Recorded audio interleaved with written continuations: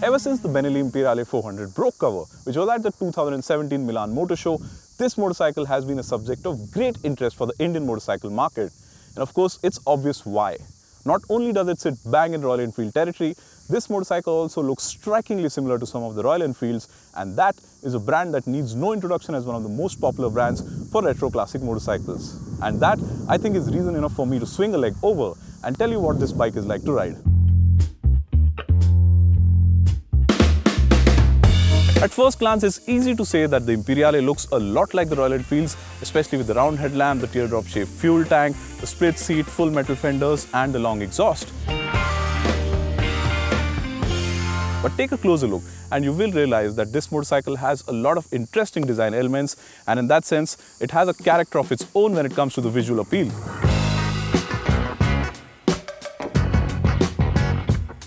A lot of manufacturers making classic motorcycles today try to blend retro cues to modern ones, but Benelli has stuck to the simplest of designs with the Imperiale 400.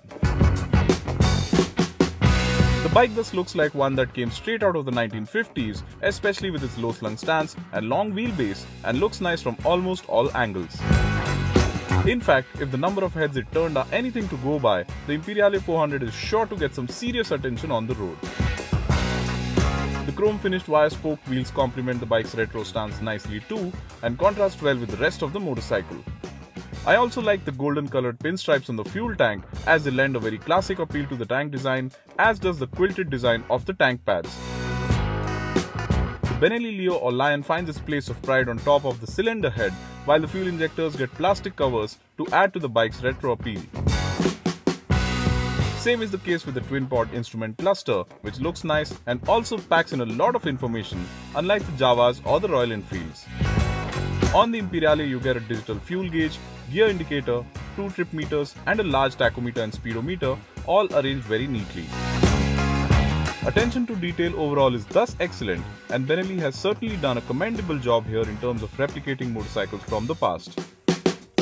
Build quality is nice as well, and clearly the Italian manufacturer has worked hard on ensuring that fit-finish levels are a lot better than what we have seen on its products in the past. The rear brake pedal is certainly an eyesore though. Its design again belongs to motorcycles from the past as well, but it looks out of place on an otherwise well-designed motorcycle. Interestingly, Benelli has also spec'd this motorcycle very close to the Royal Enfield 350s. So this motorcycle, the Imperiale 400, is powered by a long-stroke 374cc air-cooled single-cylinder engine that puts out 21 PS and 29 Nm of torque and is mated to a 5-speed gearbox. But despite it not having the thump that a lot of you would be looking for, I have to tell you that the exhaust note on the Imperiale is distinctive and is very pleasing to the ears.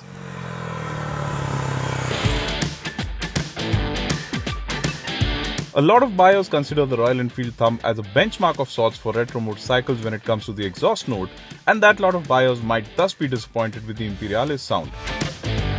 But the moment you move away from that thought, you're sure to appreciate the exhaust note. More importantly, I like the fact that despite using what is termed as a long-stroke motor, the Imperiale's engine is rather quick to build revs. Performance is adequate and the bike is reasonably quick to accelerate, though the 205 kg curb weight can be felt when accelerating hard. The bike is best enjoyed when riding unhurriedly, though the Imperiale does not particularly disappoint when riding enthusiastically. 0 to 60 km/h came up in just over 5 seconds in our V-Box test, which is pretty decent, though 100 km/h took longer at 13.36 seconds. The bike runs out of steam at just a little over 120 km/h on the speedometer, but interestingly, the engine does not feel particularly stressed even at the speed. In fact, the engine feels refined overall with just a bit of vibration from the foot pegs, which is quite impressive. What's more, there's literally no vibration coming in from the handlebars, which means your hands will remain buzz-free even on longer rides, translating to lesser fatigue overall. The 5-speed gearbox offers a light feel and precise gear changes, which further add to the bike's appealing manners, though clutch effort at the lever could have been lesser. Overall, the Imperiale's powertrain impresses, especially with its refinement levels. The Imperiale 400 certainly impresses in terms of ride and handling as well, and in fact I'm pleasantly surprised at how good the ride quality is. The suspension setup is firm, but despite that, the bike cushions the rider well from bumps, undulations and potholes, and this certainly adds to its touring virtues. And then there's the party trick, which are the springs under the rider's seat.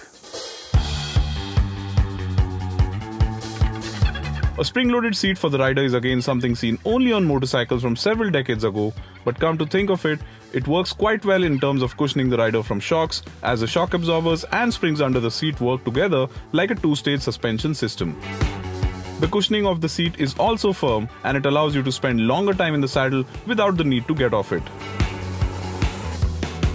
Overall, the suspension setup, the spring-loaded seat, and firm cushioning together make for a likable package as far as the ride quality is concerned, and in that sense, the Imperiale should be a good choice for riding distances. The wide handlebar and upright seating position work well to the same effect, though I would have liked the foot pegs to be positioned either slightly forward or towards the rear, as the current positioning is not the very best. And with a 19-inch front and 18-inch rear wheel, this motorcycle is not really meant for corner carving. In fact, it's more of a laid-back motorcycle that's meant to be ridden over long distances, but it handles well and it impresses around corners in terms of the confidence it offers, and this is something that adds to its credentials. The suspension setup and chassis offer a confident feel thus, but the TVS Remora tires the Imperiale is short with could have offered slightly better grip. While they do not disappoint entirely, it is easy to reach their limits around corners, and that also makes me wonder as to how good the tires will feel on wet roads. Overall, the bike masks its weight well though and offers a confident feel, be it around corners or when riding in traffic. Stability at triple-digit speeds is also impressive, and the Imperiale allows you to sustain speeds on highways as it does not twitch or get unsettled easily.